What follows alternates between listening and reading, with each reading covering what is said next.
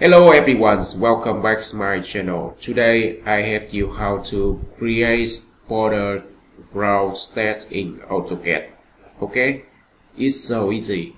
You can use the circle command, enter, and then you select test, select stat, enter.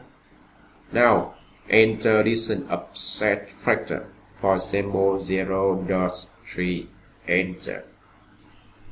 Now you show C circle, C enter, C enter. Okay, very easy. Okay, again T circle, enter, select object, enter.